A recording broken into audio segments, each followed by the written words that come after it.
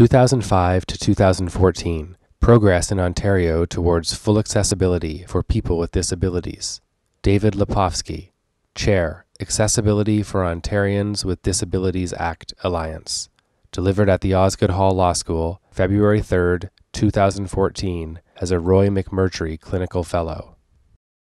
Good afternoon, everyone. In a series of lectures I'm giving during my month here at Osgoode Hall Law School, I'm trying to give the whole history, background, strategies, and results of a grassroots campaign that's gone on for many years in Ontario to tackle the barriers people with disabilities face and to use the law to solve those barriers, to achieve our goal of a barrier-free society. What I'd like to do today is talk about our results. What have we accomplished? In 2005, the Ontario legislature unanimously passed and applauded the Accessibility for Ontarians with Disabilities Act, or AODA. I had the privilege of leading the decade-long nonpartisan fight to win us that legislation. It's now been 9 years since it's passed. What did it guarantee, and how are we doing? What have we accomplished? This is about results. So before I jump into the results, I got to tell you a bit about the problems. This is covered elsewhere in some of the lectures in this series, but I'll do it briefly. We've got at least 1.7 or 1.8 million people with a physical or mental or sensory disability in Ontario right now. That number is growing as the population ages. When those folks try to get a job or an education or use transit services or go buy goods or services from stores, they face barriers every day of their lives. Some of them are physical. The building may be physically inaccessible. Some of them may be technological. Their website might be inaccessible to the adaptive technology that a blind person like me uses to read what's on a computer screen. Some of them may be bureaucratic. Some may be attitudinal. They're all illegal. Since 1982, they have violated the Ontario Human Rights Code, which guarantees equality for people with disabilities without discrimination in areas like employment, housing, goods, and services. Since 1985, in the case of public sector organizations, they violate the Canadian Charter of Rights and Freedoms, its Section 15 guarantee of equality. The problem with those laws that drove many of us to fight for a Disabilities Act was not that they were poorly worded or that they were badly interpreted by courts, but rather that to enforce those laws, you had to bring human rights or charter claims one barrier at a time. Individuals had to be the cops, and they could run up against huge battles if they took on that by organizations that might be well-funded, well-oiled, and well-lawyered. And most people with disabilities don't have the time, the resources, and the opportunity to wage those kind of battles, and even if they all did, we face too many barriers to tear down that way. So our solution was a new law. So what did we win in 2005? The AODA is an important and groundbreaking law in Ontario, and the legislature, the governing Liberals under then Dalton McGuinty, and the opposition parties which all voted for it, have much to be proud of for their unanimous support. The first thing it does is it requires Ontario to become fully accessible by 2025. It gave 20 years. Next, it requires the Ontario government to lead us there. Not to pay for it, but to lead us there, and it does so by two major roles. The government is required to develop and enact a series of accessibility standards. An accessibility standard is a regulation or a law that speaks to a particular sector of the economy or a particular area of human activity, and it says, hey folks, you in that sector, you've got to tear down these barriers, you've got to prevent these barriers, and here's what you got to do, and here's when you got to do it by. So they're supposed to provide clear direction. And the AODA doesn't just let the government make these standards, it requires the government to do so and to enact enough of them to ensure that we get to the goal of full accessibility. The second thing that the AODA requires is that the government effectively enforce these standards, and it gives the government enforcement powers. Now, in other lectures in this series, I talk about the fight to get this legislation, the design of the legislation, how accessibility standards are actually made. Today I'm just jumping to results. But as I address results, I have to paint a kind of a concept or a picture in your mind to bear in mind. If you were the victim of an individual act of discrimination, I was when the Toronto Transit Commission refused to consistently announce all subway or bus stops for the benefit of blind people like me. You had to bring an individual case, and if the case went to full litigation, there's the opportunity to sit down with the organization on the other side and negotiate a resolution. Now, in those two cases, we weren't able to settle them. I had to go to full hearing. But many, if not most, human rights claims get settled. Think of the standards development process. The development of an accessibility standard is like creating one huge negotiating table to settle a bunch of human rights complaints. So if you do a transportation standard, it provides an opportunity for the disability community's representatives on one side of the table and the transportation sector on the other side of the table to work out what are the barriers, what are the problems, what kind of fixes can we do, make recommendations to government, and then the government can decide what to do. And the advantage of this format is that if they come up with good measures, that's great. But if the measures they come up with are too weak and don't meet the stringent requirements of accessibility in the Human Rights Code and the Charter of Rights, it always remains open to an individual to bring a human rights or charter case to enforce their rights, to say those standards under the AODA aren't good enough. And that was part of our design. We didn't want the government, in enacting an accessibility standard, to be able to reduce our rights. And the Disabilities Act specifically says, if another law provides more accessibility, that's the law that prevails. So how'd we do? The conclusion I'm going to take you to is that we've made, I believe, progress since 2005 that we would not have made without the Disabilities Act. So this has been a fruitful and a worthwhile venture.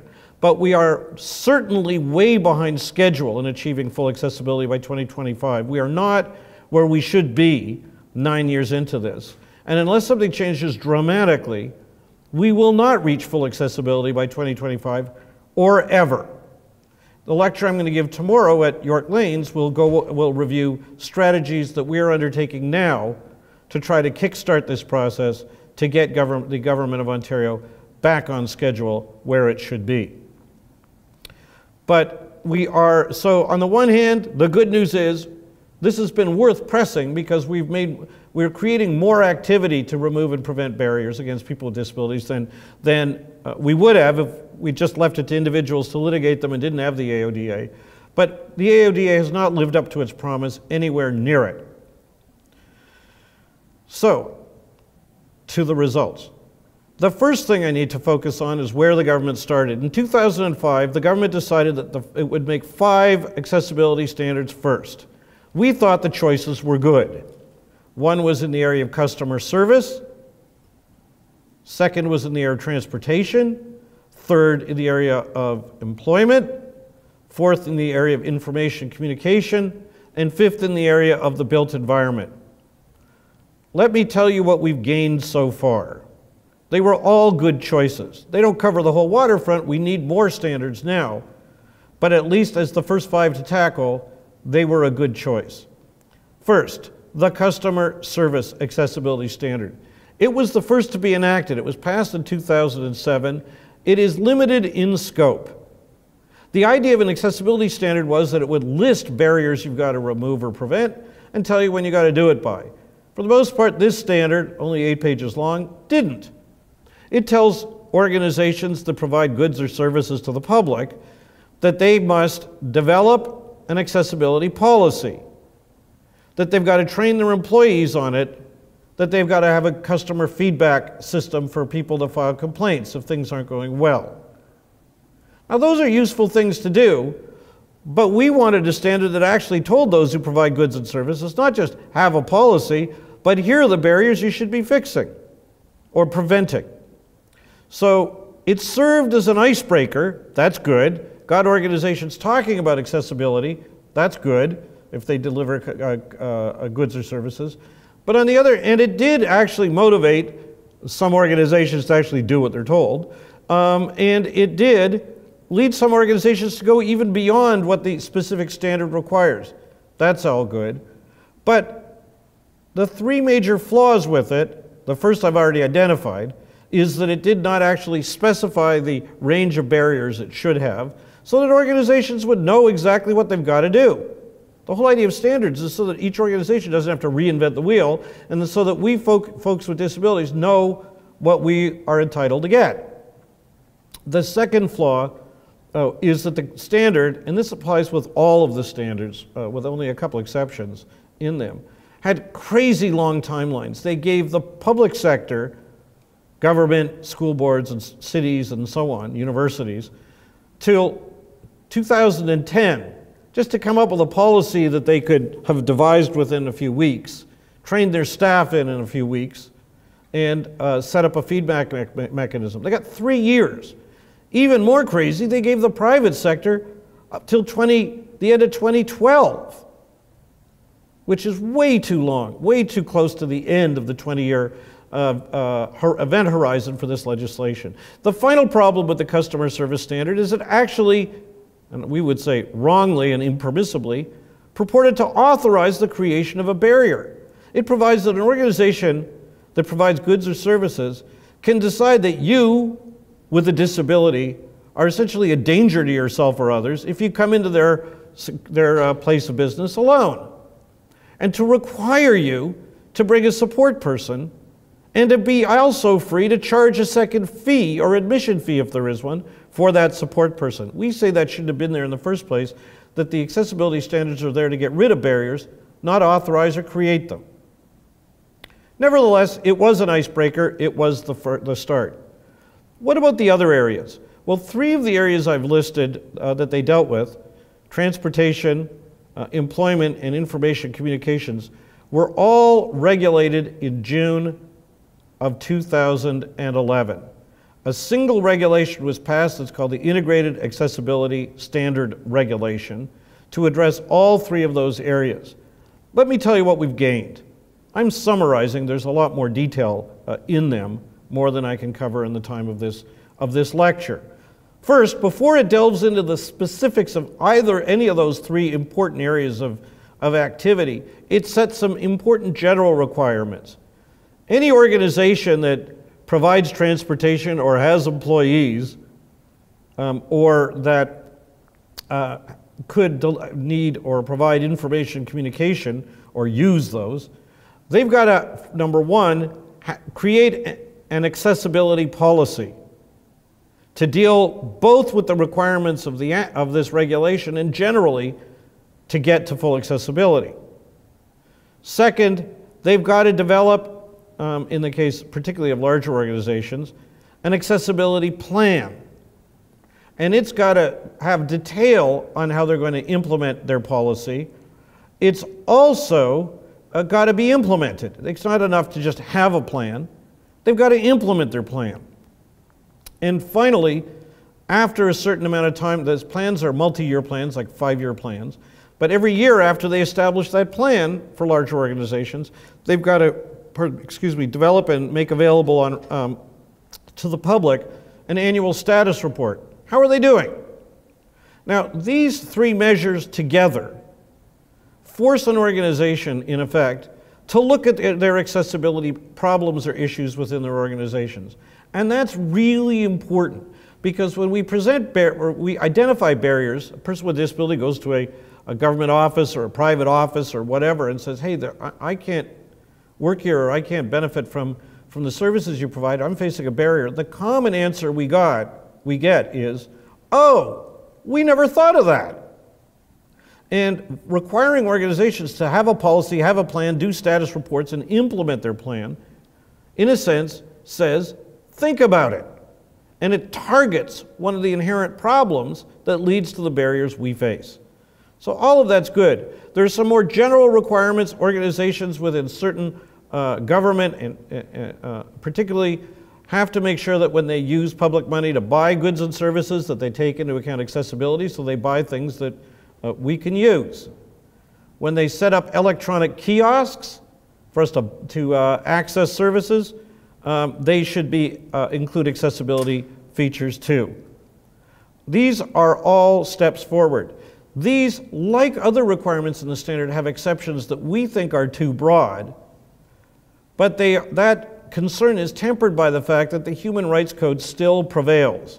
And an organization, we always caution, that thinks that they can rely on the broad exceptions in these regulations is taking a huge risk, because they may think that they're complying with the AODA standard, but they're not necessarily complying with the requirements of the Human Rights Code.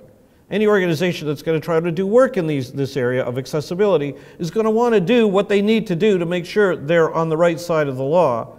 And to the extent these standards fall short of the Human Rights Code, and believe me, they do, we think they're a missed opportunity. Helpful, but a missed opportunity. And they generate the risk that an organization may say, hey, wait a minute, I thought I complied with that standard. I did all I got to do. What do you mean I now face a human rights complaint? And an organization that is that frustrated is entitled to be that frustrated. We'd like to see the standards strengthened, or at least that organizations be warned of how far they've got to go to comply with the Human Rights Code, not just these standards. Anyway, let me now go past these general provisions to tackle the three specific areas that the integrated accessibility standard of 2011 touches. First, it regulates transportation. This is huge for people with disabilities. I gave an entire lecture on this subject, which will be available on video as part of this lecture series. So I'm only going to now touch on a couple of high points. The transportation provisions help by delineating requirements for accessible public transit vehicles and requirements for parallel transit. In Toronto it's called wheel-trans, for those who can't ride the conventional system. But it's got a number of major flaws. First, this part of the standard, like most, if not all of the standards the government passed, really only aims at preventing new barriers. Now, preventing new barriers is important, making sure that public transit authorities only buy accessible vehicles to be used by the public. That's important and that's good. But what about all the inaccessible vehicles that they're going to have on the road for the next 20 years till they wear out? The standard purports to say that they don't need to be retrofitted. Generally, with a couple of very narrow exceptions. Well, if the retrofit could be done at reasonable cost but could provide real accessibility, that's wrong. Maybe not for the vehicle that's going to go out of service next week, but the one that was bought 20 minutes before the standard went into effect, we shouldn't have to wait the 20 years or whatever that vehicle wears out. Moreover, the standard actually authorized organizations, transit authorities, to keep buying inaccessible vehicles, contracting for them all the way up to July of 2011. Even though the transit sector knew these standards were coming, were at this table when they were being negotiated, had a lot of input into what they say. That's just wrong. It also violates, in our view, Supreme Court of Canada case law about the duty not to create new barriers. Finally, or second, the transportation standard does not address accessibility in public transit stations, Union stations, subway stations, and so on. And there are a number of barriers there that are pretty important. Accessible vehicles aren't very useful if you can't get on them, or if you get off them in a station but you can't get out of the station. Finally, the standard deals with a couple of areas that are important, like accessible taxis, accessible bus stops at the roadside, not by saying all of what needs to be done and by when, but simply by leaving it to cities to decide what needs to be done and when, as they regulate taxis or decide what to do with their bus stops. The problem with that is it means we've got to have every city reinvent the wheel, make a lot of mistakes, and we've got to now lobby city by city rather than one provincial government. Defeats the purpose that the Disabilities Act was passed for in the first place. Let me turn to the area of information and communications. This is a hugely important area, and it's probably the area where we've made some of our greatest strides. Think about it. When you go to work or to school or to buy goods or services or engage in any kind of commerce, communication is at the core of it. Reading what's on their website, reading materials that they make available for you to read, if it's manuals, catalogs, reading materials at school, talking to people, talking to the person over the counter about what they're selling or about what you want to buy, knowing what your professor is actually or teacher is saying in school, and so on. For people with communication disabilities, or information disabilities. These are huge. The barriers to accessible information communication are enormous and are a huge impediment to full participation. I think it's to the government's credit that they did tackle information communications as part of the 2011 integrated regulation, accessibility regulation, and there are a number of good components in it. These are subject to our general criticism that the timelines are way too long and the exemptions are way too broad. But I'll just summarize some of what's in there. First, they require organizations that provide goods or services to provide information supports. For a blind person, that might mean access to information in audio recorded or in Braille or in large print if they're low vision. Similar for people with dyslexia, they may need it in an electronic version that their computer can read aloud. For people with hearing loss, there's alternative kinds of communication that work for them. Some use sign language, some use lip reading, some use captioning. There's a range of different needs. The regulation doesn't detail exactly what you give and when to give it, but it does set up a framework for requesting these kinds of accommodations and supports. And that is a real step forward. Perhaps the most specific step forward in this regulation in the area of information communication relates to website accessibility. Now, if you're sighted, you're used, and not dyslexic, you're used to just going on your computer, logging on a website, and using it, point and click, and so on. If you've got a mobility disability, if you can't use your hands, you may have problems using a mouse. And there is access technology to conquer all this. But for those of us with print disabilities, with visual reading disabilities, whether visual impairment or dyslexia, and other disabilities, there are ways to format a website that makes it easier for our computers, using our screen reading access technology, to access. And if they use those design techniques in the architecture of their website, that actually enables us to fully use them, and in fact opens through the internet an entire world of information accessible without needing anyone's help that was never available to me 35 years ago when I went to this law school. The revolution in access to printed information for people with vision loss since I was a kid is breathtaking. I would compare it to the difference between taking a horse and buggy to go from Toronto to Florida to taking an airplane to go from Toronto to Florida. It is absolutely transformative. However, if when a website is designed, the right architecture is not included, which is easy to include, to ensure that our screen access technology can access it, we don't get the benefit of those websites. We don't get the benefit of that transformative change. Instead, we find that yet another accessibility door has been slammed in our face. Now, what did the government do here? By the way, the changes in a website, or the architectural features in a website that make it more accessible to us, also make it easier to use for everybody, and especially those using smartphones. So this isn't a question of what do we require them to do that benefits us and at the price of everyone else. It actually benefits everyone, the same way that when the TTC calls route stops for the benefit of a blind person like me, it also helps sighted folks. Same way a ramp instead of steps in front of a building helps people with a baby stroller, a shopping cart, a bag on wheels, or a wheelchair or walker. Well, what the government did is they relied on and they accepted our position that they should require over time that websites conform with an international standard that's been set for web accessibility. The fancy letters are WCAG, or World Web Content Accessibility Guidelines 2.0. These were developed some years ago. They have three different levels, single A, double A, and triple A. Triple A is not meant as a regulatory lever. We wanted double A. The government has required itself to achieve double A over timelines we say are too long, but at least it set them. For other organizations, they say single A, rising to double A. This is foolish because what they're really telling people is re-engineer your practices once to meet an inadequate lower single A standard, and then later go back and learn all over again to start meeting a more useful double A standard. And they set timelines for them that are so long that I think that by the time the last of them kicks in, there'll be a WCAG 3.0, and this will all be moot. It'll be superseded. But in any event, it is a step forward. I think any organization that's smart is going to go to AA right now, ahead of the timelines. Why bother running the risk of being sued? It's happened in the States. Target Corporation was sued for inaccessible websites successfully.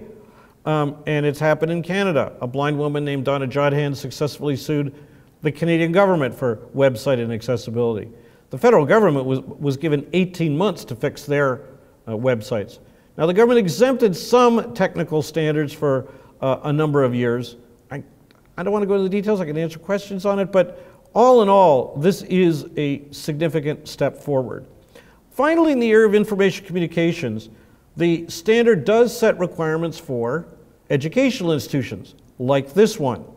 It requires that when they provide books like you read for courses, they should be trying to acquire them from suppliers who can also have ones that can be provided to students with print disabilities in an accessible format. Since books are now no longer written by pen or on a typewriter, they're written on computer, probably in a program like Microsoft Word, the publisher at some point has the document in a format like Word that we could readily read with the right access technology. If you have an iPhone, by the way, you could buy one app for 10 bucks that I use every day, upload any Word document, tap, and your iPhone is reading it to you, or your iPad. I mean, we're not talking about expensive access technology.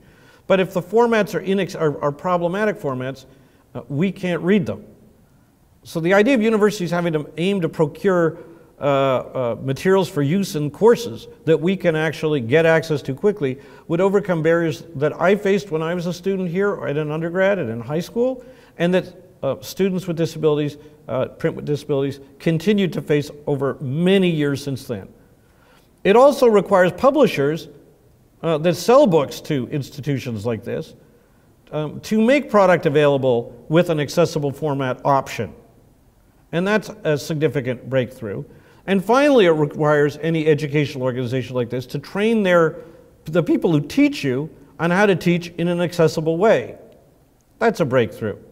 There are requirements about libraries procuring accessible product. There's a lot of accessible product that they can procure. We think the requirements in the standard should have gone further. Let me turn to employment. Employment is, of course, fundamental, as are all the areas that these standards tackle. What we wanted was a standard that would describe to the employer of today what to do to make sure that their workplace 5 years from now is a fully accessible one. 5 years, you could say 6 years, whichever. The fact is that the workplace of 5 years from now has not been designed. For a lot of organizations, they don't know what building they'll be in, and frankly, a lot of people don't work on site anyway. The technology, the software, the processes that they will use in 5 years, in many cases have not been acquired yet, they've not been purchased yet, they've not been contracted for yet, they've not even been designed yet. So if employers set about today on an aggressive strategy to make sure that the workplace of 5 years from now would be barrier-free for people with disabilities, they could accomplish a great deal by planning ahead and at very marginal cost in most cases. The standard, for the most part, doesn't do that. It does require all organizations in their accessibility plans to detail what they're going to do to implement the standard and to remove and prevent barriers. And that, we believe, is general language that should require the kind of planning we're talking about. But the standard would have been way more effective if it then went into detail. Each employer shouldn't have to go out and figure out themselves what they need to do to reach that goal 5 or 6 years from now. It would have been much better if the standard did it for them. Instead, what the standard does, and it's helpful, is it takes something the law already requires and tries to make it actually happen. There are two ways to achieve accessibility in a place of employment, or a school, or anywhere else. One is plan for an inclusive environment. Plan for a workplace that's barrier-free. That'll get you a good chunk of the way. But the other thing that will invariably happen is you'll have an employee or some employees with disabilities who, no matter what your arrangements are, they may need an individual accommodation. And the Human Rights Code provides a duty to accommodate employees with disabilities up to the point of undue hardship on the part of the employer. So the standard doesn't touch that duty, it doesn't change that duty, nor should it or would it or could it. But what it does do is it tries to get employers to actually live up to that duty. It takes a bunch of practices which make, frankly, good sense, and I gather a number of larger organizations already use, and it sets it as a requirement for all but smaller organizations. It requires throughout the employment life cycle, interviewing, recruitment, hiring, training, promotion, and if you go off work on disability, return to work, and your evaluation. It specifically says that the employer has to have a plan that they work out with you, the employee with a disability, on meeting your accommodation needs, and that you've got to make sure they know about the availability of these kind of supports. In a province where too many employees don't know what they're entitled to and not enough employers know what they're obliged to do, this can cause a lot of success, I believe. It will not completely solve the problem. To completely solve the problem, we need employers effectively planning for that barrier-free workplace of the future. By the way, if you're even spending a moment thinking about, well, what does this cost? The fact is, by planning for the future, you build it into the cost of running your business. And by achieving full accessibility, you open up the workplace to a greater pool of employees, and as our population ages, a much greater pool of employees. So in effect, this is a money maker for any organization that seeks profit, we believe. Moreover, removing workplace barriers also helps ensure that the organization will have a barrier-free environment for customers with disabilities. So it's a win-win for an employer if they can have access to a broader labor pool and a broader customer base. Certainly worth the money. That's employment. So those are the three areas that were regulated in 2011. Let me turn now to the final area that the government said that they would regulate, and that at least in one posting they claim they've finished regulating, and we disagree. And that is the area of the built environment. Physical buildings, indoors and outdoors. You don't have to spend much time trying to make your way around our community before you find out that we have a community full of barriers. In government, in public sector settings like schools, in public transit, and in private settings, businesses, and so on. These barriers hurt everyone. They help no one. And if you look at the legislative history of the AODA back between 2004 and 2005, as all three political parties got on their feet to support the AODA, and in some cases urged that it even be strengthened, many references were made to the need to fix our built environment. And when the government proposed 20 years for achieving full accessibility, it's because principally they thought that the built environment was going to be one of the toughest nuts to crack. And the hypothesis underlying, or the policy underlying the AODA, if barriers are easy to remove, do it fast. If it costs or takes more effort, take longer. But 20 years was viewed unanimously to be enough. So how are we doing? The government decided a built environment accessibility standard is needed, and they set about developing it. That's good. Where we got to is substantially incomplete. The government split the end product into two pieces. They decided to deal with inside the building by regulating it under the building code. The building code is a law that stipulates what requirements you have when you build buildings, with a few exceptions.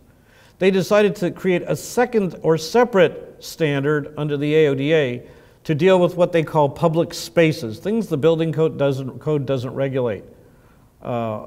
Recreational paths, parking spots, and the like.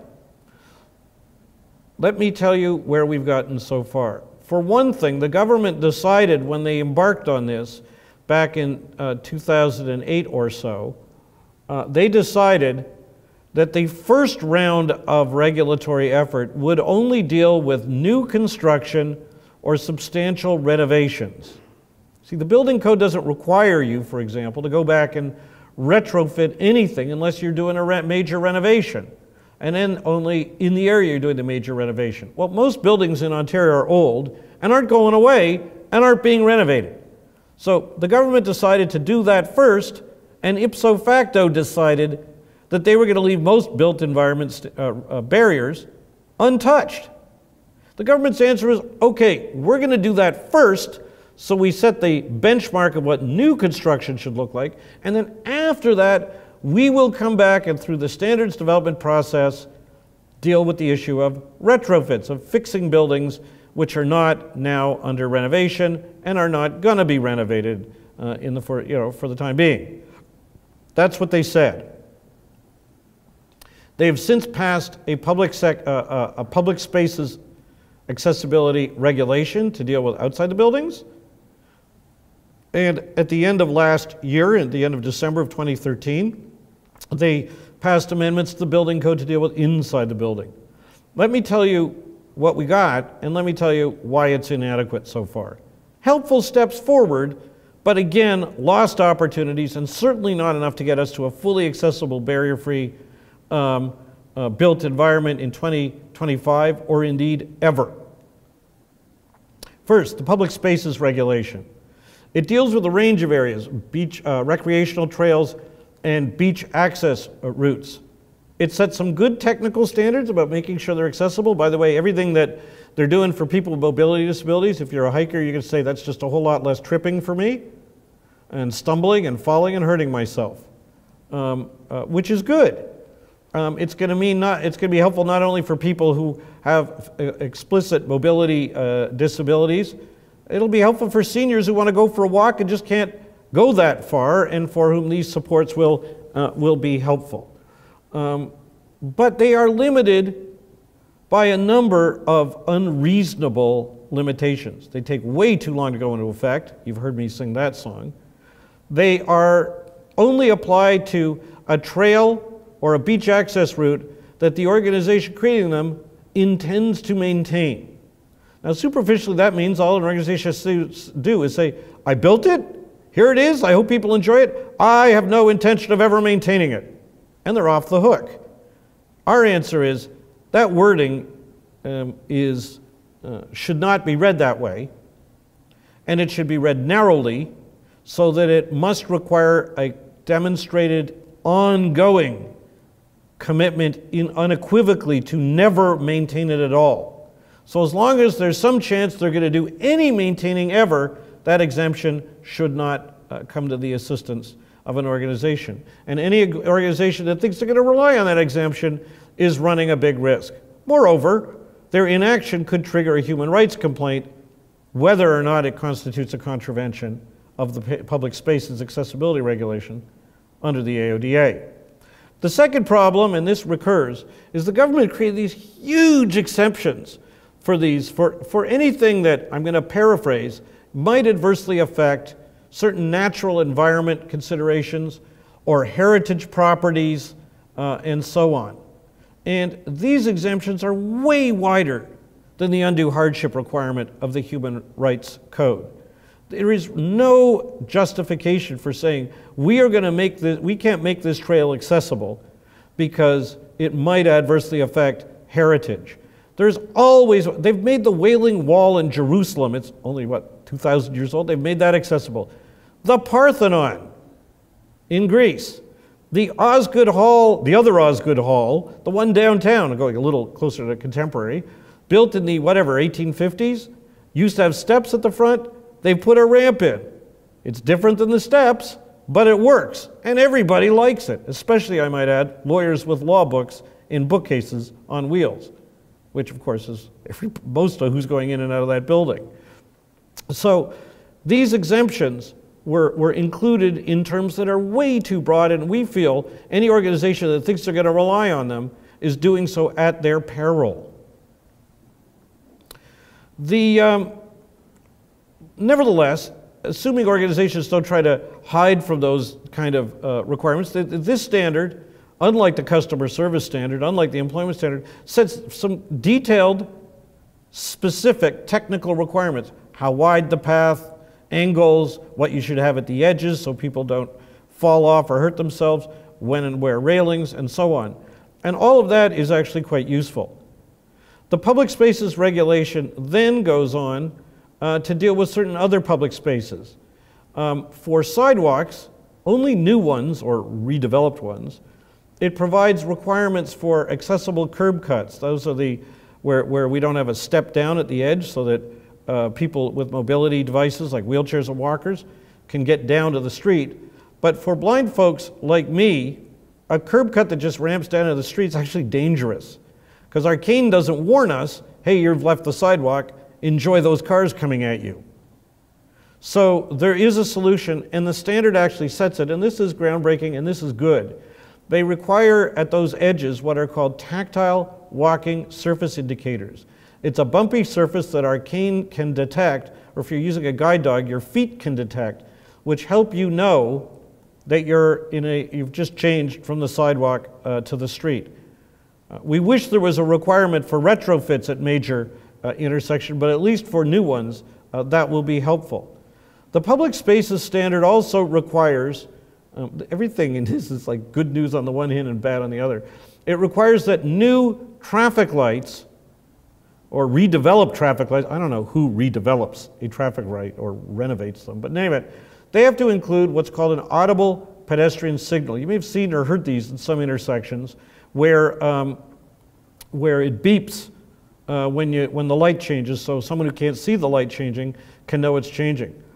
This is good. The problem is it allows them, it gives the option to a municipality to not have it run automatically, to require an individual with vision loss to walk over and have to grope and find a button and push it to trigger it. I will tell you that there are a number of automatic or audible pedestrian signals in Toronto that have that feature. I have tried using them. It is a royal pain. I pretty much don't bother. If I've got a white cane in one hand, a briefcase in the other, gloves because it is Canada and it gets cold out, and I want to get home, going over and trying to find the pole, they have a beep coming from it, but it's not always audible over traffic signals, and then find the button, and then press it, and then wait for it to run a couple of traffic cycle. There are other ways. I rely on my earlier training on how to cross streets without the benefit of them. This worries me because I don't want municipalities, and we don't want municipalities to go install these and then say, we put all this money into them and no one's using them. The solution is to make them operate automatically, not with a push button, especially in non-residential areas. Some people say they make too much noise. There are white noise versions of them that are quite audible, but don't have to be as intrusive. If you go to Australia, there are tons of these out there, not just at major intersections. Another example of a good step forward at the same time as, to some extent, a lost opportunity. With respect to public spaces, I will tell you they also cover things like accessible parking for parking lots and on the street. For parking lots, they set actual specific requirements, proportions or ratios and so on. But for city parking, they just say, hey city, you figure it out, which we think, again, requires us to go lobbying city by city. Accessible playgrounds. If you're going to build a new playground, it says include accessibility features and consult with people with disabilities on them. It's helpful, but it would have been way more helpful if it said, here are the features to include, rather than leaving it to everybody, any municipality building a playground or a private school or whatever, to have to incur the cost and the burden of going out and figuring out how to invent that wheel that others have already invented in the past.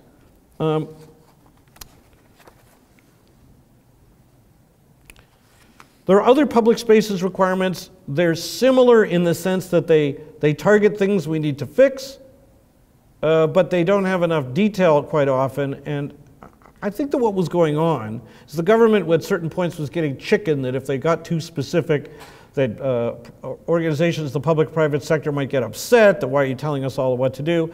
The fact is, in my experience, they want to know what they got to do so that they've complied with the law.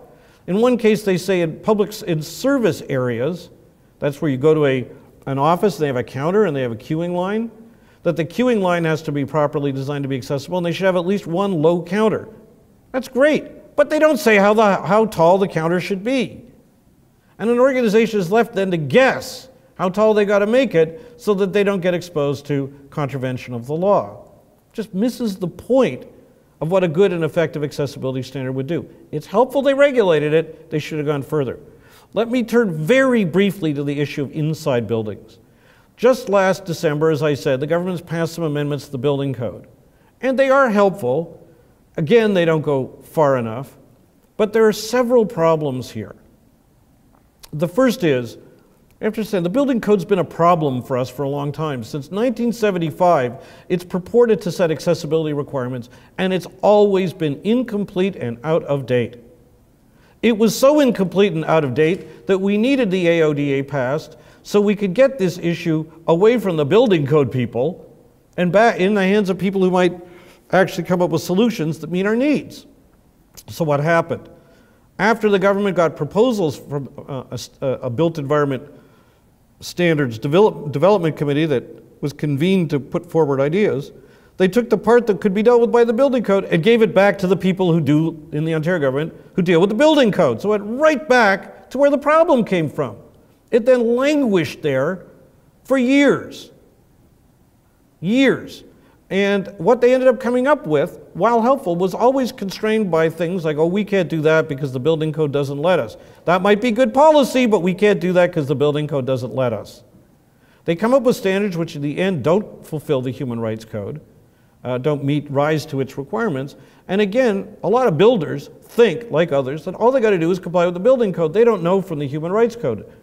What we have said to the government is this: we don't mind if you've amended the building code, but you've got to keep your commitment to go further, and you've got to pass an accessibility standard to deal with future retrofits in non-renovated old buildings. And to this day, the government has never said yes. They put a commitment to do that on their website in '09.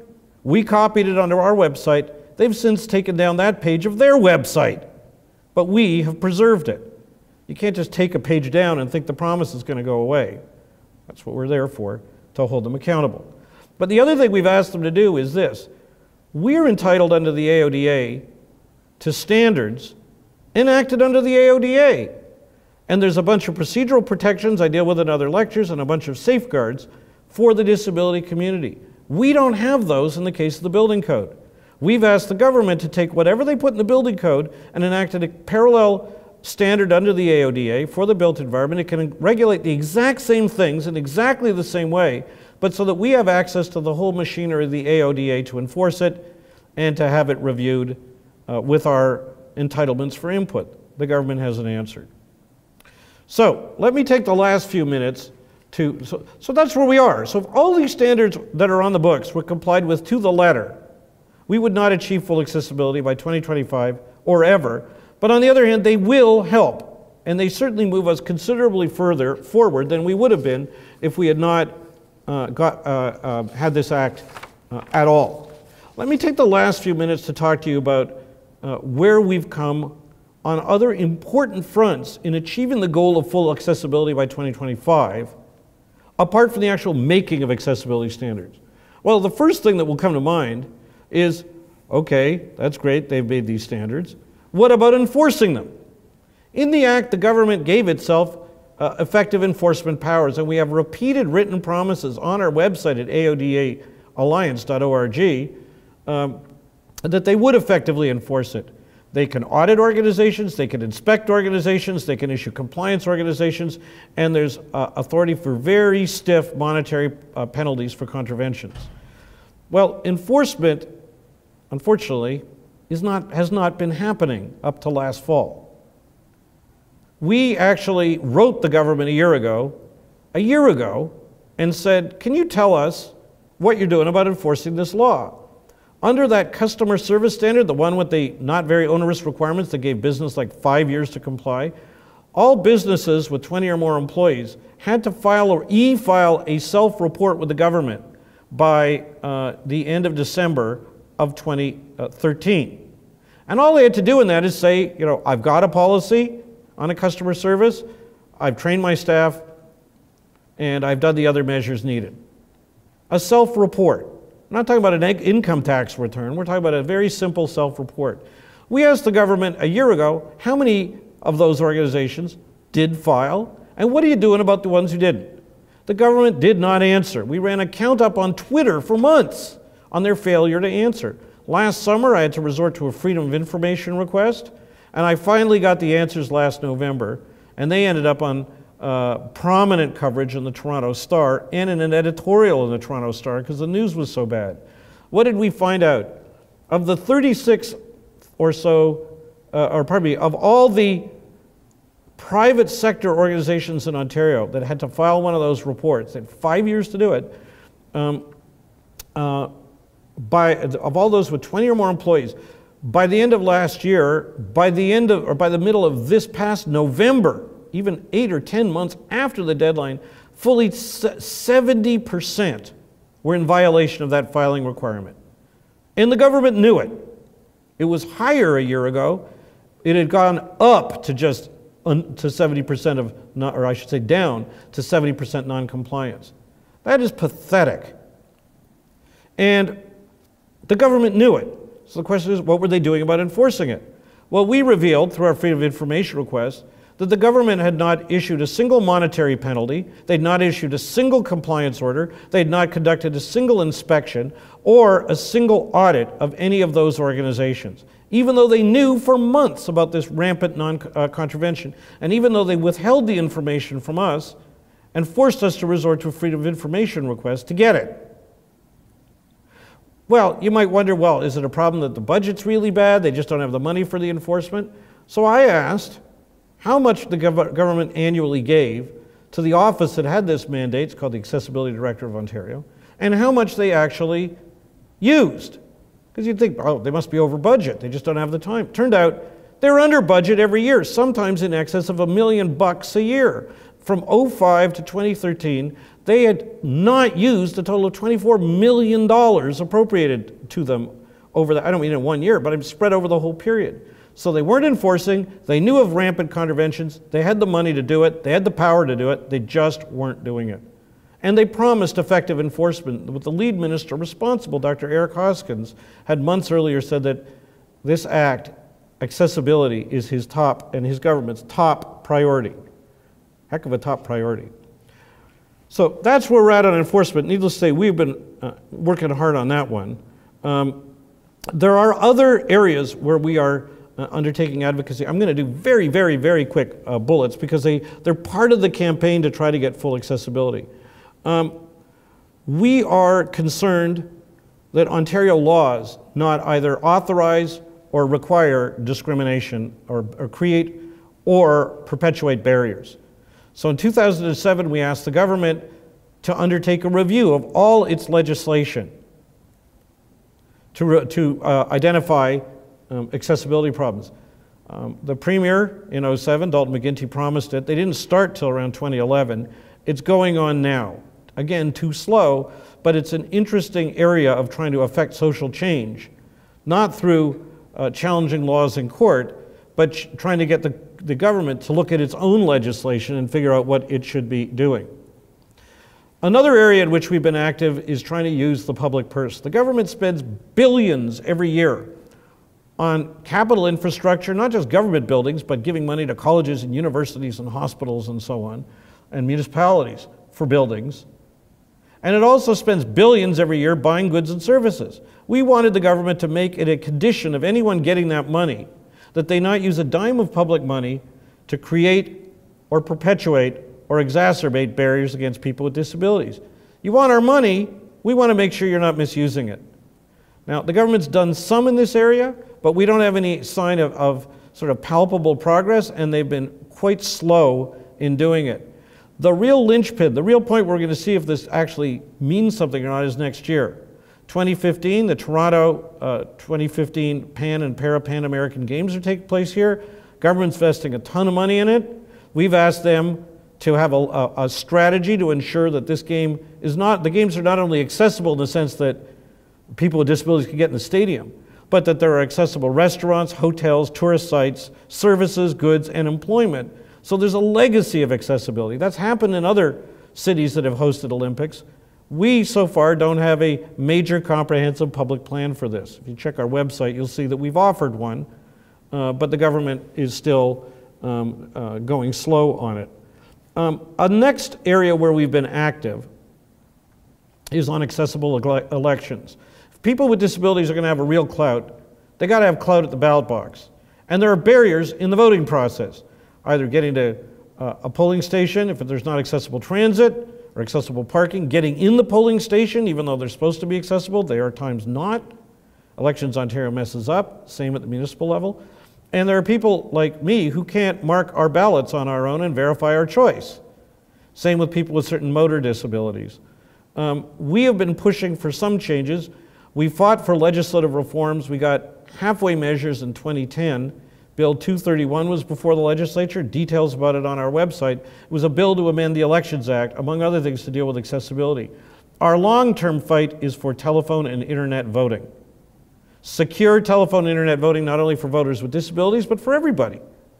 We believe that that will help overcome a lot of barriers, not for all voters with disabilities, but for a lot of them. 44 municipalities in Ontario now use it. Toronto's looking at it. Elections Ontario has been dragging their feet like you cannot believe.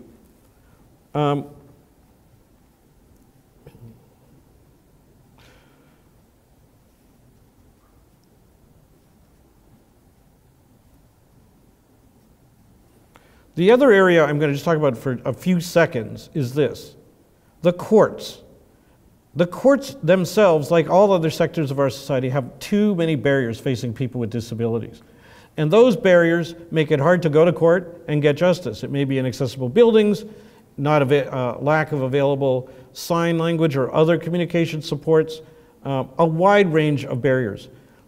It's hard to deal with that under an accessibility regulation because you can't regulate judges the way you might, how they handle cases the way you might other issues. To the credit of our former Chief Justice, Roy McMurtry, after whom my fellowship is named, in 2005, he announced that the court should do their share to fix this. This resulted in a report from a joint committee of the Bench, Bar, and Government, chaired by Madam Justice Karen Weiler of our Court of Appeal. I worked on that committee. Released in 2007 and on the Court of Appeal website, mapping out how to make our courts more fully accessible by 2025. I'm also involved with a joint permanent committee that's overseeing progress to achieve that goal. As I've said in so many other contexts, we're making progress, but we're not on schedule. Let me conclude.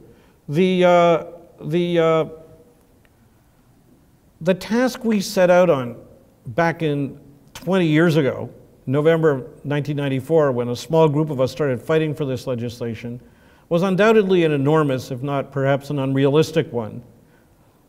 And you would think that everything I've just said today, which should make me lack any optimism. After all, if a government that was committed to do this has been dragging their feet on enforcement, taking too long to get these standards made, balking at our efforts to try to get them to direct the next accessibility standards to make, and passing accessibility standards that palpably fall below the human rights code's requirements, you'd think I should be a pessimist.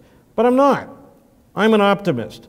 And I'm an optimist for two reasons. The first I already gave you, which is that we have made significant progress but so far, even though nowhere near what we should have. But the other reason I'm optimistic is because at every step of the way, starting on day one, what we were trying to accomplish looked not only uphill, but inaccessibly uphill. We got the legislation passed. It only took 10 years. We got standards enacted under it, not enough.